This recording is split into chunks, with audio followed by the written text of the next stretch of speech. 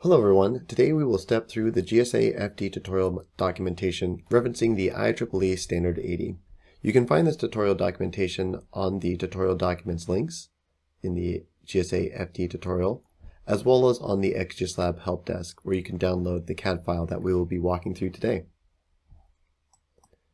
Here we have our Gsa Fd tutorial. First we will start by setting the project information. And this will be simply putting in the information that we can use for our automated reporting, such as the project description and its name, customer information, designer, as well as the site's geographic location. This can be applied and then utilized for the automated reporting features of XGSLab. Next, we will specify the reference standards, which for this tutorial, we will specify Ieee standard 80 for the touch and step voltage criteria, split factor, and conductor sizing. Next, we will specify the frequency of our analysis, which will be 60 Hz, and this allows us to select the multi-layer soil model icon. This allows us to manually enter a soil model, but following the tutorial documentation and typical workflow, we are going to navigate to the soil resistivity analysis by hitting the calculate icon. Here, we may copy information from an Excel, which is provided from the tutorial documentation, and simply paste that into our soil resistivity analysis table. Here we have a preview of the soil resistivity measurements, and this could be automatically determined of an appropriate soil model based off of this checkbox. But following the tutorial documentation, we will specify a 2-layer model, turn off weights, and hit calculate, and apply this soil model. Here in the results group box, we can see that we have our soil model displayed, and hitting the snap icon, this model or this image may be saved for our automated reporting. The next portion of our analysis and tutorial documentation is to import our system, and we are going to import this Gsa Fd tutorial for the Ieee and EN standard. We just need to navigate to the file location and set our scale, in this case in millimeters, before we add in the layers. So here we will add in the IO1 layer, specify this as electrode 1, and specify the conductor size, as well as move these conductors 1 meter into the earth to reflect the location of them in the real world. Next, we will import the rod 1 layer. This will also be assigned as electrode 1 because it's in contact with our IO1 layer. The conductors will be a solid conductor that is 20 millimeters and also shifted 1 meter into the earth. Note that these rods are actually drafted in the software in the CAD file itself, as you can see illustrated in this drawing. So we don't need to use the block reference or cell name in order to import those ground rods. And finally, we will import our last analysis layer, which will be the IO2 layer, which is an independent electrode, so it will be assigned as electrode 2. This will also be a 70 millimeter square conductor and shifted 1 meter into the earth. And just for reference, we will import the civil works information as a background layer. This will be a visual representation of our system and location where equipment may be located, but does not affect our actual analysis. With this, importing into our XGSLab software, we can see the representation of our grounding system. And zooming in, we can see our ground rods are also imported. The next stage of our analysis, following the tutorial documentation, is to insert a fault. So we will use this input injected current icon and select the appropriate conductor and specify the conductor's name or reference and specify the fault current, which we will follow the tutorial documentations and assign 26,930 amps. We also want to set some reference points, and this allows us to quickly pull information about specific locations in our grounding system. Here we will refer to this reference point as the steel factory, and we will assign another reference point at our entrance, which is our electrode 2 and an independent system. With this, we can hit the debug and compute. The debug and compute evaluates our model as we've imported to verify that there are no conductors overlapping, and making sure that our electrodes are actually independent and not incidentally connected. This analysis, once completed, will provide us our grid impedance and the voltages as it propagates through our system. Here we see that we have a new analysis and summary tab, and going to the GPR and earthing, we can see that the impedance from the substation point of view where we've injected our fault is 0.08 ohms following the tutorial documentation. The next stage is we will evaluate how much of the current will go into the earth versus the portion that may go through transmission line shield wires or distribution neutrals. Following the IEEE standard 80's references for Annex C, we will enter in our resistance of our grounding system, the total fault current as we've analyzed, the frequency of our analysis and the clearing time of our fault, as well as the X over R, which was provided at the tutorial documentations of 30.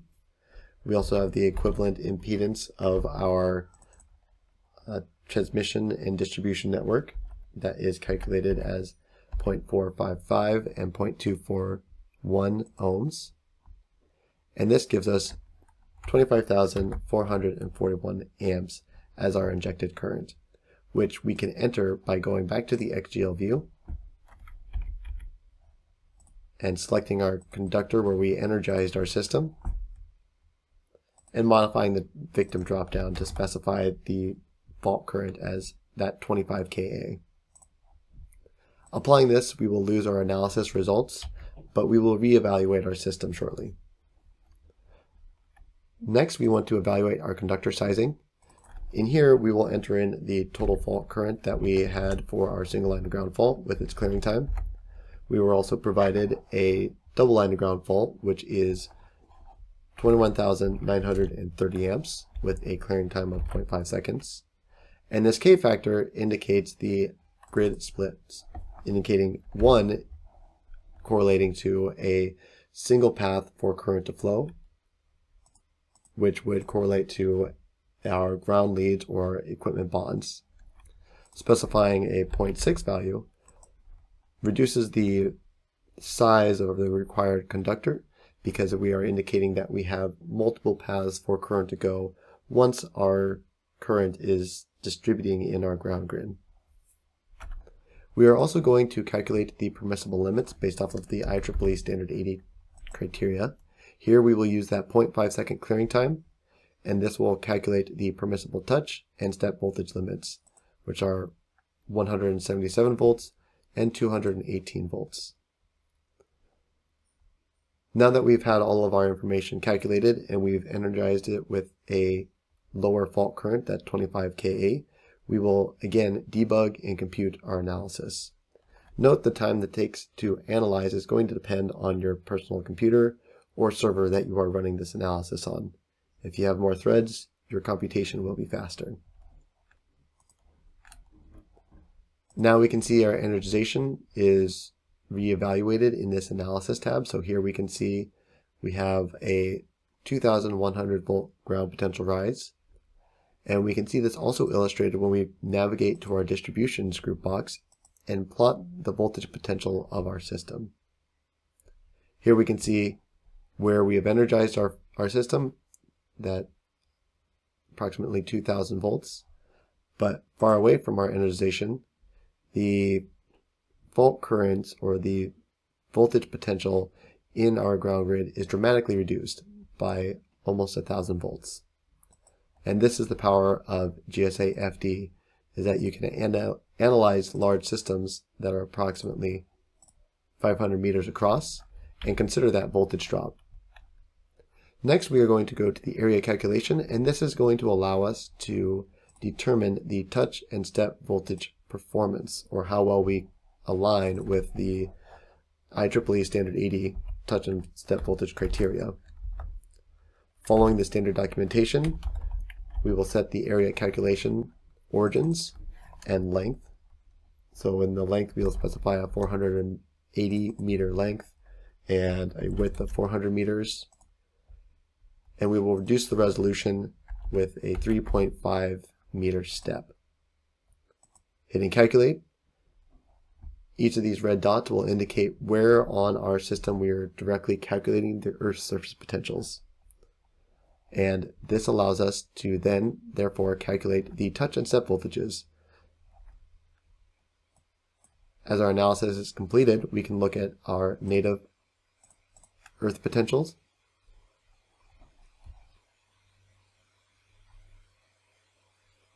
Here we can see approximately 1,700 volts on the Earth's surface potential.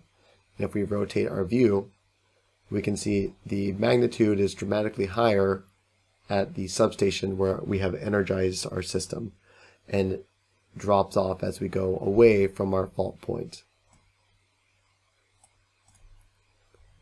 Going to the touch and step voltages, we are going to plot a safety plot. And note, we are specifying the reference as our substation point and going to plot our safe areas. Noting that all the areas have shown as yellow, this indicates that we are not meeting the IEEE Standard 80 touch and step voltage criteria.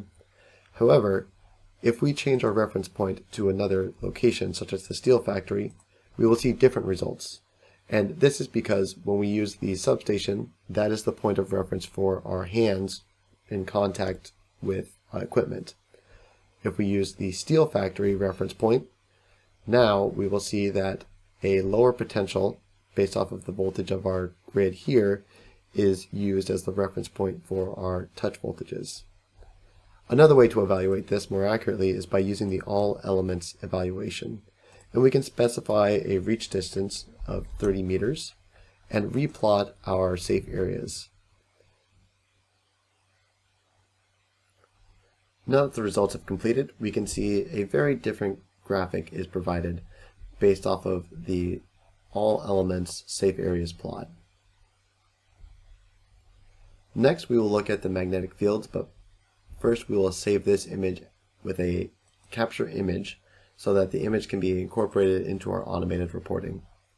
And we will go to the area calculation. And with Gsa Fd, you have the capability not only to evaluate touch and step voltages, but also to calculate the magnetic fields above the Earth's surface or below.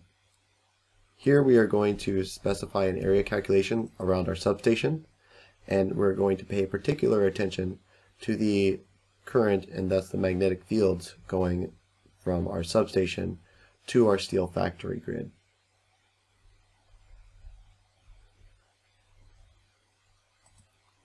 Now that the analysis is completed, we can look at our results by going to our group box and plotting the 3D view.